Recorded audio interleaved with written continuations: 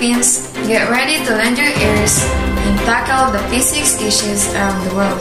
I am Maria Jana Castro. And I'm Lansky and you are watching News Physica. Tip 6. Did you know that drones could help create a quantum internet? Scientists have used octocopters to send entangled photons to distant locations. Reporter Cassandra Capara will give you more insight about this topic. Cassandra?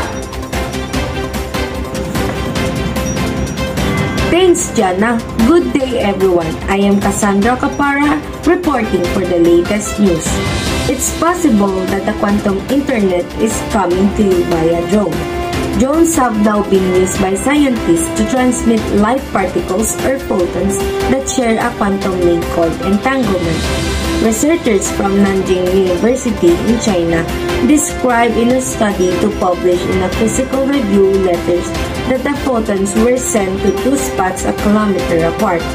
Even when separated by large distances, entangled quantum particles can preserve their interrelated properties to enable for a new sorts of communication, such as counterintuitive behavior, can be exploited. At some point, scientists have hoped to create a global quantum internet that relies on the transmission of quantum particles in order to enable ultra-secure communications by using the particles to encode messages with secret codes. A quantum internet could also enable distant quantum computers to collaborate or conduct experiments that test quantum physics limits. The photons were transmitted by two drones, utilized by researchers. One drone created pairs of entangled particles, sending one to ground station and relaying on the other to the second drone at the same time. The particles it received was that transmitted to a second ground station a kilometer away from the first. Drone fleets could collaborate in the future to send entangled particles to recipients in a variety of locations. And that's all for the latest news. Thank you for that informative news, Cassandra. And for our next physical news, muons reveal the whooping voltages inside a thunderstorm. Physicists use subatomic particles to prove the inner workings of the cloud. Reporter Rizal and Baltasar will give you more insights about this topic. Thanks, Rance. Good day, everyone. I am Hazel and Baltasar, reporting for the latest news. An invisible drizzle of subatomic particles has shown that thunderstorms may store up much higher electric voltages than we thought. Using muons, heavier relatives of electrons that constantly rain down on Earth's surface, scientists probe the inside of a storm in southern India.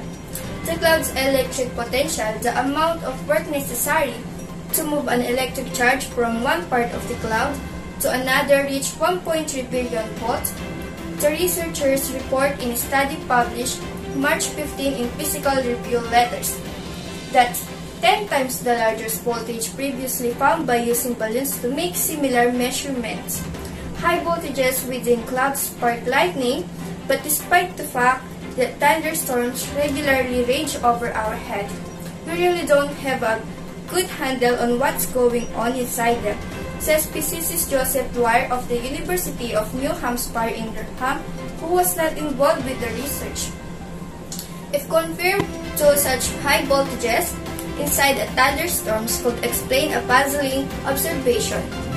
Some storms send bursts of high-energy light called gamma rays upward, but scientists don't fully understand the processes that could create such energetic light. If thunderstorms indeed reach the billion-volt level, that could account for the mysterious light. Again, I'm Hazel Baltasar, and that's all for the latest news. Thank you for that informative delivery, Hazel. So now, let's move on to the trivia of the day. Cyril? Thank you, Jana. Good day, Pip 6. I am Cyril Angeles. Come and lend me your ears as we discover secrets that make our everyday world more real.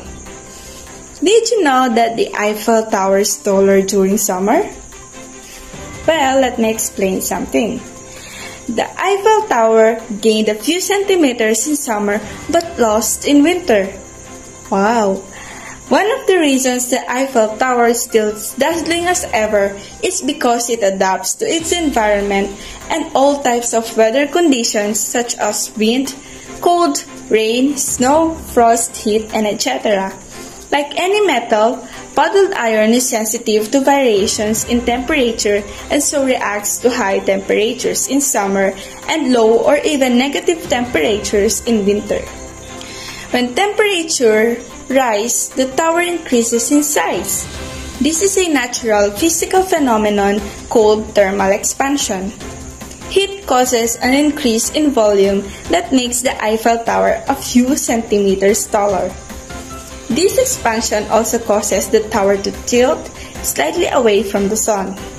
The sun only hits one of the 4 sides of the tower, creating an imbalance with the other 3 sides that remain stable, thus causing the Eiffel Tower to lean.